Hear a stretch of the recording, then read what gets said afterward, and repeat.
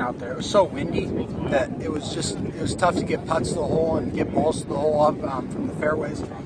So mostly it was just trying to stay patient, be accepting of the shots that you would normally hit 15 feet, but you're going to hit 20 or 25, 30 feet. And then other than that, I mean, honestly, you just got to play this course. I mean, we've had the advantage of being from Lodi, being so close here.